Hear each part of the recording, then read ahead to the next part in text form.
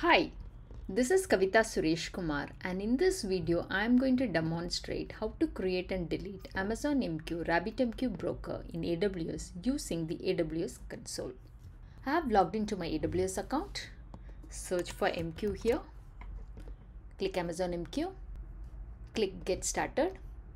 So we have two broker engine types available for us to select. So for this demo purpose, we are going to select RabbitMQ. Click Next. Then we have deployment modes available. One is a single instance broker, another one is a cluster deployment. Okay, so single instance broker is one broker in one availability zone. So we'll go with this because this is just for the demo purpose. Then click Next. Then we need to give a broker name. So I'm going to call it as demo broker.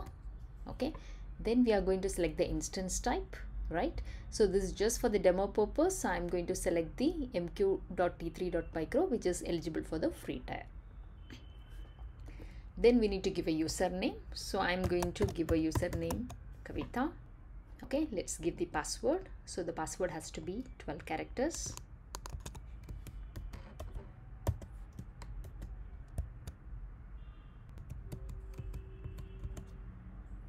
Okay, then click Next. Okay, so let's review one configuration. So everything looks okay. So I'm going to click Create Broker, and this is going to take 20 minutes. The broker has been successfully created. Let's review that. Okay, here we'll be able to find the specifications, the ARN, the broker status, what is the instance type, and the deployment mode, what is the broker engine, what is the engine version, right, when it was created. So all these information you'll be able to see here, right? And here you will be able to see that information on the VPC, subnet, and other informations. Okay, and here this is the endpoint, right?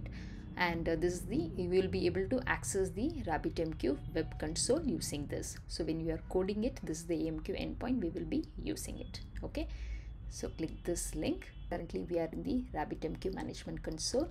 Let's log in.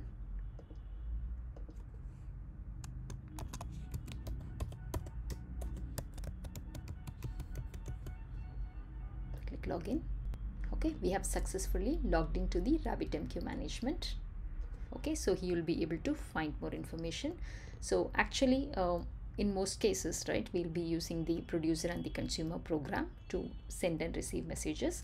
Since this is just for the demo purpose, I am going to show, right, how to create queues and send some messages, okay, using this management tool, right?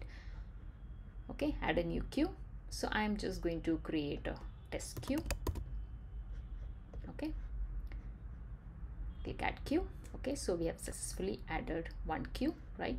Test queue, the status running. So click the queue. Okay, so here we have an option for publish messages. So what we are going to do is we are going to send the test message. Okay, then click publish message. Okay, so it says message published, right? So and I'm going to retrieve the message just by using the get messages here. Click get message. Okay, then click get messages. Okay, so we could see we have got the payload test message. Okay, and then if you wanted to delete the queue, you'll be able to delete it here, and if you want to purge the messages, you will be able to do it here. Okay, so let's delete the queue. Okay, click OK. Okay, so we created a queue and we have deleted a queue. Okay, so now what we will do is we will go to the Amazon MQ, and then we will see how to delete this broker. Okay, so click actions, and then we have an option delete broker. Click delete broker, and then we need to give the broker name, so which is demo broker. I'm going to give that, and then click delete. Okay, again the deletion is going to take about 5 minutes. The broker, the RabbitMQ broker, has been successfully deleted. In this demo, we have seen how to create and delete Amazon MQ RabbitMQ broker in AWS using AWS console. Also, we have seen how to access the RabbitMQ management console and create a queue and publish a message and get the message.